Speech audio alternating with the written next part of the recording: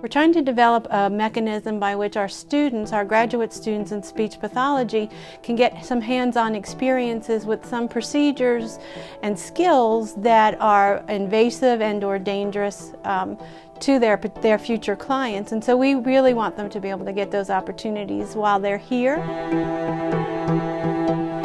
Being able to see how the videos that we see in class and being able to have a real-time analysis of that and go through a procedure of what would you do next, what would you offer next. Being able to go up and practice, getting into the position that you would need to hold the scope, and then having to position your body to look at the screen so you could see the videos. This is actually the first time that we are having students interact with it. Our real purpose at this point is to develop a prototype or a proof of concept. We see application with this for clinical education both within our field and other professions, for nursing, for medicine, for physical therapy, occupational therapy. This is the first virtual reality that I've been exposed to within this setting, and I think it is a neat area to expand and be able to give you this opportunity before you have to go in and start doing it hands-on. It's a great way to introduce the material and get experience with it.